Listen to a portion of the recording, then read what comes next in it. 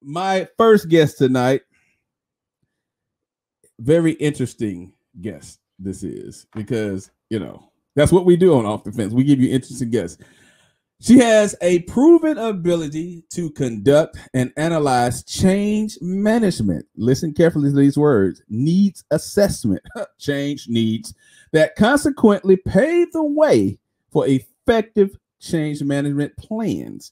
She is an organizational change management and business transformation practitioner with over 15 years of making ish happen. And guess what, guys? She's in our talk of town right now.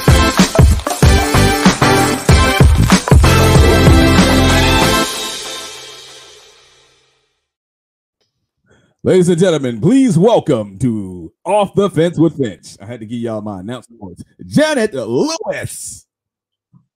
Ta-da! And then she appears. Hello, everyone. Hello, Mr. Finch. How are you doing? Good. How are you? I am fantastic. You got a well-lit background over there. What are you promoting over there? I'm unleashing my inner power, so I started my in-house studio. You unleashing your inner power. That is the subtitle of my book, Lost and Found: How to Find Yourself, Take Charge of Your Life, and Unleash Your Inner Power. Okay. So you are rolling around in your inner power right now. That's why you feel so good, all warm and tingly, huh? Exactly. And this show right now, where I'm at right now, is part of unleashing my inner power. Okay, so let's jump right into it. What is your inner power? My inner power is the ability to do what I've always wanted to do. The things that I dream about at night, things that I doodle, the things that I write down from Jesus was a baby, from young ages. It's about getting those things out of the mind, out of the spiritual, into the physical. You write down stuff like Jesus is a baby. Well, since Jesus was a baby, that's kind of my point that I use to get things out, is to say, hey, you've been doing this for so long. It's time for you to get it out of the spirit and into the physical. Okay. And how would one move something from the spirit to the physical? Most people may not even understand what that is or even how to do it. Is that something everybody can do? Is that just something you and a select few can do? It's something that everybody can do. And it comes from the mindset or the thought that everything that happens in the physical first happened in the spirit. For example, you're here doing your show. You had to think about it first and maybe put it on paper. And then you went out and got the place, got the equipment, got the guests to make it happen. So everything that happens first happened in the spirit before you can actually see it. So I can manifest stuff in the spirit and then it happens in the natural. Is that what you're saying? Exactly. It first has to take place in the spirit. And how would one do that? It's by a lot of things. So confessing, visualization, repeating. So I have these little mantras that I repeat. I go on walks every day, for example, and I say them out to the universe. And I speak the things that I want to come to pass. So I take it out of my thought, which is the spiritual, and bring it into the physical, which is life. Okay. So were you lost and then you got found? I'm absolutely lost, and I think I'm still founding. You're still finding. Are you still finding are you saying you're still finding your way or along your journey, but you're not completely out of the woods of being found? Like you're still what's the word? You're still being held hostage. Right, in some sense, but I've made a great breakthrough by first identifying that I was lost. So that's the first sign of me being found, is identifying that I'm being lost. And as I'm finding myself, I use the word that I'm still, finding myself, because as I'm finding myself, I'm finding more things that I didn't even know that I had lost, or things that I didn't even know that I had hidden or wanted. All right, so that's good. I'm glad you mentioned that. So what are some of the things you've lost outside of yourself? So one of the things that I've lost that I recently found was my desire to be a lawyer. When I was young, growing up, I've always wanted to be a lawyer. And for some reason, it just went way in the back of my mind, way somewhere in Never Never Land. And as I was writing the book, and once I finished writing the book, I was on one of my walk one day and I literally heard a voice said, be a lawyer. You're a lawyer. And this happened last year around August, September-ish. And January of this year, I started the process of becoming a lawyer. So I went back to school starting this January. All right. So let me get this straight. A lot of the things that you found, your desire, it was sitting over at Michael Jackson's old place at Neverland. Somebody took it. I don't know if it got lost purposely or by accident, but basically it was no longer with me. And so it had to come back to me, and that's how I found it.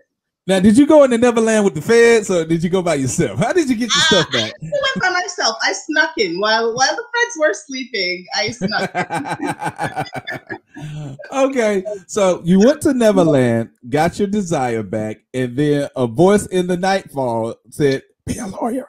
Just like that, right? Be a lawyer. Be the lawyer that you already are.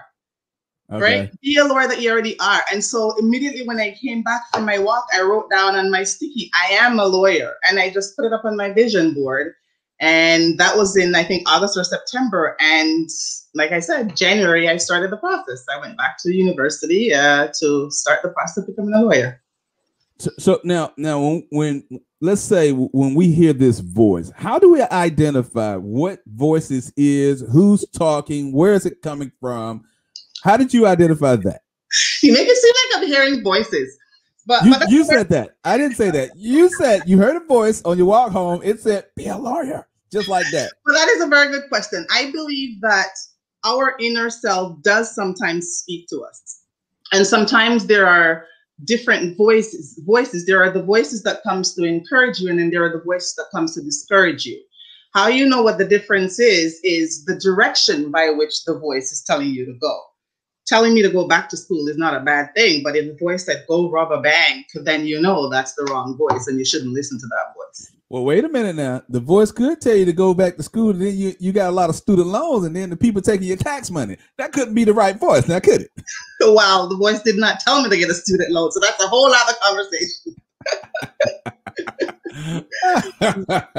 Okay. All right. So your desire, and I think that's huge when you think about that, because so many of us have lost a desire to do things that we aspired to do at one point in our lives. One thing that we said we was going to do, or things that we have wanted to do even now, but something causes us to lose that desire. What caused you to lose that desire to do those things? I think a lot of things. So in the beginning of my book, I talked about what can make one become lost. In my case, I summed it up to a few things. The main thing being my migration from Jamaica to Canada. So I know you haven't asked me that background question yet, but if I may, I can jump right into it. You from Jamaica? So, I was born and raised in Jamaica. I knew it was something I liked about you. I knew it was something. All right. The best country on the planet. All right. And so when I migrated to Canada, I was 15 years old. And at the time, I did not realize, but throughout the process of writing the book, I realized that that's when I became lost in the sense that I came from Jamaica. I came with, desires and aspirations, but I'm a young 15-year-old girl who landed in this new country, new weather, new people, new school system, new everything. So it's almost like whatever I had was just parked at the side and I had to start a whole new life. So the desires that I had I gathered new desires or took on a new journey because of the environment that I was placed in. Okay. And so because of this transition, a number of new things happening in your life at such a young age, you lost that desire are you saying you lost that desire from the age of 15? I believe so. Maybe not exactly 15, maybe took a few years, 2-3 years. So maybe at 17, 18, by that time, my new path or my new journey was starting to become in full swing. So that desire or that brain that I moved to Canada with no longer existed because a new concept of my brain took over. Okay. Now when I introduced you, I used a lot of PhD words. You know, I flunked out of college, so those words were big to me. So you should think about going back. Maybe that's one of the things you can find. No, that ain't for me. That's your story, not mine. I've done pretty well without college. But when you talk about change management, you know, because I took that. Let me tell you how I took that. Mm-hmm. I know it probably centered around your profession in some regards, but I looked at it as, how does change management play a role in your personal life? Because you help so many other people to do this, but who's helping you with the change management that you need within yourself? That's a very good question. And there is such thing as change management for the change management person. So I help myself by applying the tools and the teachings that I give to my clients. Okay. And what are some of these tools that you give other people? And where did you get these tools from? Like, were they sell them at Home Depot? Where did you get these tools? So I've been doing change management for over 15 years, and I am a certified change management specialist. So I did go to school to get certification in change management. So I have both the certification and the hands-on experience. And some of the tools that I use start with self-discovery or assessment, which is something that can be used both in the professional field as well as in the personal field, because I believe that in order to solve any problem or get anything done, there has to be some sort of an analysis or a discovery or an assessment before you can actually get to a solution.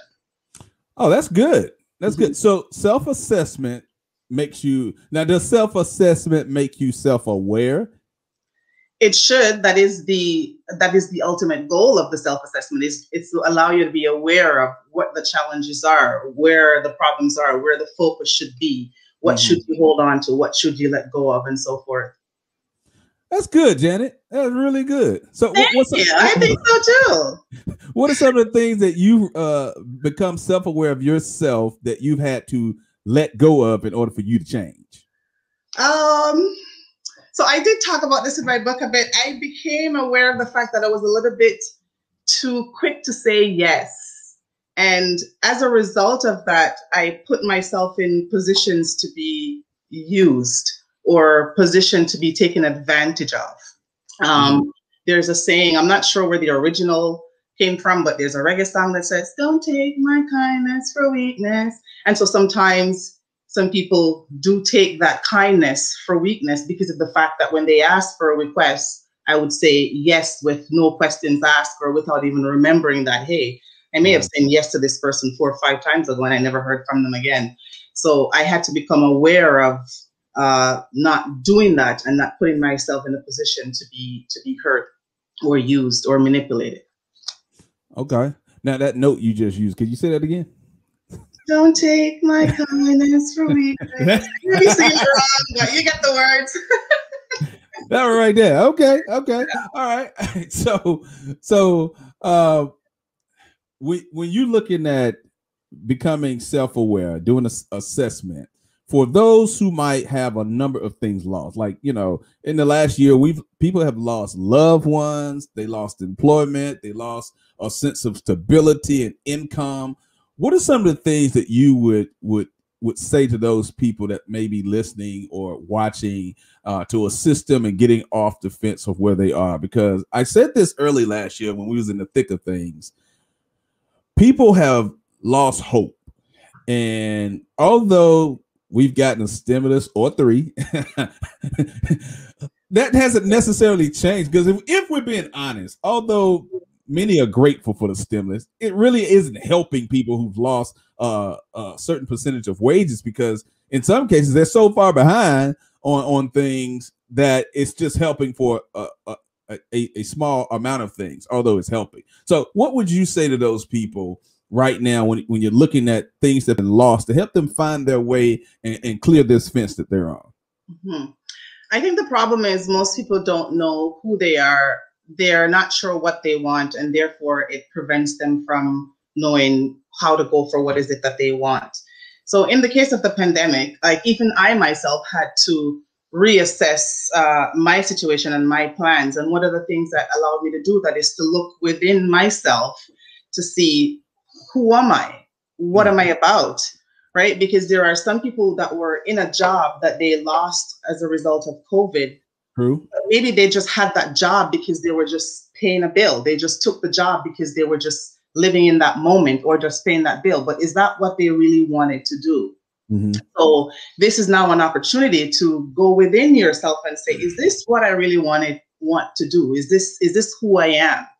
What else can I do to replace that income or that stability that I had pre-COVID? What can I do to pivot to the next stage of where I'm supposed to be?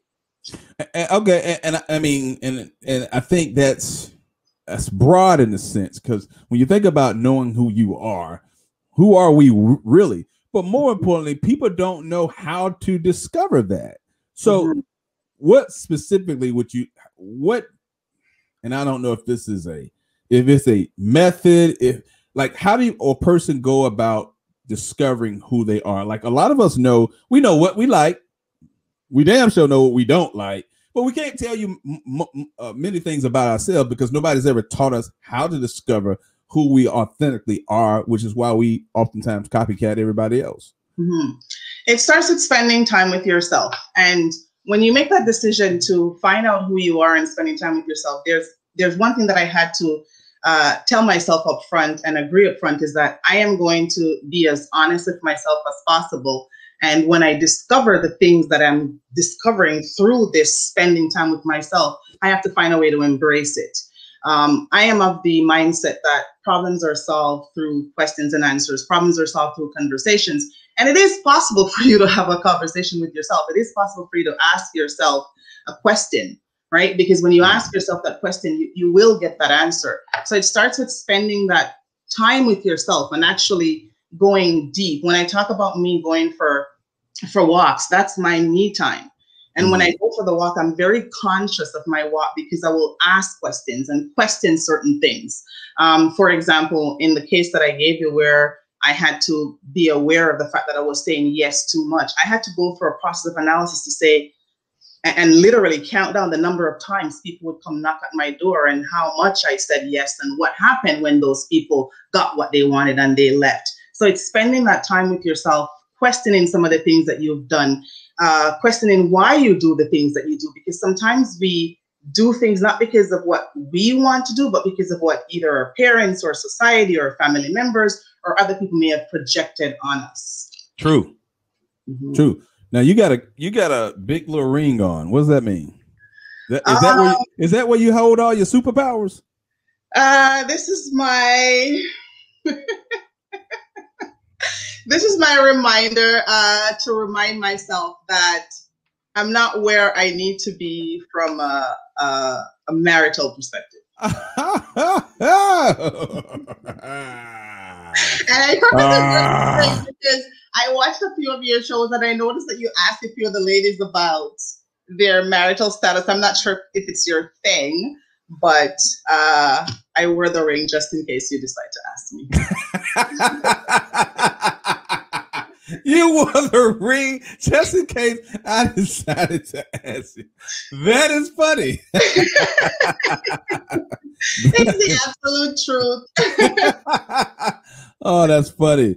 Okay, so number one is know who you are. Know who you are. Number two, who are you? Am I who people say I am? Am I, like, when I introduce myself, I don't introduce myself as a change management consultant because that's not who I am. That's just my title. I'm not an author. That's just the title. So who are you? And are you seeing yourself from someone else's perspective? Are you seeing yourself in the eyes of the media or in the eyes of someone else? Or are you seeing yourself from who you know you are based on that assessment that you've done on yourself, based on that discovery that you found out about yourself through the questions that you ask yourself? Got you. Okay. All right. And number two is? Knowing what you want. Right? A lot of people don't know what they want. I'm guilty of that sometimes because sometimes, I'm going to be honest, I don't know what I want all the times in all areas, right? And I think one of the reasons is because there's so many options. Like, there are so many options. Like, the world is just full of so many choices and options that sometimes it can create confusion. Mm-hmm. I remember in my telemarketing days, way back in the 90s, I was selling long distance, and I called up this lady, and I was about to close the deal. And she said to me, "Oh, I'm so confused. I'm just going to stick with the company I'm with. There's just too many options. I can't choose." And that always reminds me of where we are sometimes in our life, is that we don't know what we want because there's so many options. And we don't know what we want because we may have chosen something or may want something, not because of what we want, because what someone else wants for us. Absolutely. Now you said to know what you want, and then you said sometimes you don't know what you want. And I know people are going to say, well, how can she be telling us what to do and she don't know? It's not necessary about that. I think oftentimes we don't look at the fact that when we teach others something, that we also struggle with those things ourselves. But the advice we're given is sound. And if we apply the same advice for ourselves, it worked for us as well, right? Exactly. And that's why I said in the beginning that I'm still founding myself, because I found pieces of myself, but it's still a journey. And that's a very good point to say, is that finding yourself is not about that, okay, all right, I found myself, I'm good now, I can just go back to sleep. It's a journey. And the moment you realize that there's something missing within you and you need to get back to center, then that's the first success of you finding yourself, right? Right. That's true. All right. And the final recipe is what? Removing mental clutter. Oh, removing mental clutter. How does one go about removing all these voices that are coming in their head? How do they do that? So they all tie together, right? Knowing who you are, knowing what you want, and removing the mental clutter, they all tie together, because to help remove the mental clutter is once you know who you are, or you're on the understanding path of knowing who you are, when the voices come or when the distraction comes, you'll be able to put them aside, right? You'll be able to compartmentalize them. And I totally said that word wrong, but you get what I mean. You compartmentalize, yes. Thank you very much. You'll be able to put them where they belong. You'll be able to start focusing and putting your mind and fixing your eyes on the prizes with regards to where you want to be. Mm-hmm. For example, if you know that you have a plan that you're working on, you have some sort of a project that you're working on, and you know that you have a girlfriend or a boyfriend who likes to talk and likes to, take it on a path that you don't like to go down, then you need to set boundaries within your mind to say that I am not going to be spending X amount of time with this person, or I'm not going to listen to this person because I have to focus on what is it that I'm doing. Okay. And I think that's good, because mental clutter is what keeps us stagnant. It's what keeps us stuck. And it's what keeps us on the fence. So if we want to get off the fence, we have to know who we are. We have to know what we want, and we have to remove mental clutter. And the way we do that is by doing a host of things that allow our minds to venture away from the problems and garner some solutions. I myself have to do that often. Let me tell you. So here's what I do to remove mental clutter. I go for a walk. I ride my bike. I go take pictures. Sometimes I just go sit on the cliff over the mountains. I live in Los Angeles, so we have lots of mountains. Sometimes I go to the beach and just sit out there. It helps me remove mental clutter, and it helps me come up with solutions. I always give the story about my cousin. At the time, she was 2 years old, and she saw a toilet bowl, had a lot of blue stuff in it. It's spinning when you flush it. And she says, I want to stop that from happening. So she starts stuffing a whole bunch of toilet paper into the toilet. And it did the opposite, because she overloaded it with stuff without any place for it to disseminate the stuff that was being brought into it. That's how our minds are. And it overflowed. So she didn't know how she overloaded versus overhauling. Overhauling, we move around ideas and things. What helps me, Janet, is when my mind is cluttered, especially on things. Let's say if I'm looking at what's coming, what's going out, what's coming in, host of thing, I start with the things that I have control over, the things that I actually have the power to change myself without any other assistance from anybody else. And that's how I start prioritizing what I need to do first, second, third, fourth, and so forth. So I get it. I really, really get it. So tell people really quick about your book, Lost and Found. Is it out yet or is it coming out? So my book is out. It was published last April in the middle of COVID. Okay. So it's out. Wait, you got to stop moving it because we couldn't see it when you got to hold it up. Yeah. It's on Amazon and it's called Lost and Found: How to Find Yourself, Take Charge of Your Life, and Unleash Your Inner Power. And the book really it talks about some of the experiences that I went through while I was lost, some of the things that I identified as to what made me lost. And there are things that not just I go through, like regular, normal people go through that. So that's why I believe that people can relate to that. Mm-hmm. And going back to that mental cluttering, like decluttering your mind from, the mental clutter.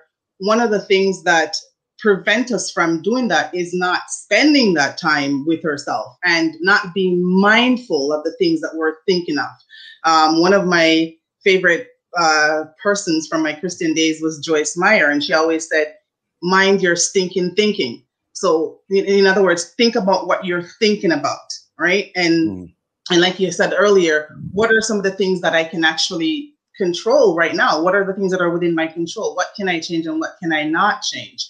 So the book shares some of the experiences that I've gone through. I think the regular day-to-day people like myself can relate to some of the experiences and also relate to some of the examples and some of the advice that I've given in the book. All right, Janet. So if people want to connect with you online, how can they do so? You can connect with me on LinkedIn. So I'm Janet Lewis on LinkedIn. I also have Lost and Found page on LinkedIn and my company, Dunamis Organizational Change Management, Inc. And I am also on Facebook as Janet Queen Esther Lewis. Okay. No Instagram, no Twitter? Janet Queen Esther on Instagram. All right, cool. All right, Janet. Well, listen, it's been a pleasure sitting down and talking with you today. Thank you so much for coming on the fence. And thank you so much for helping our viewers clear the fence. Yo. You're in the mix. The world's finest, man. DJ. Just like this. I have the radio on the tele. You're in the mix. Or on the mix.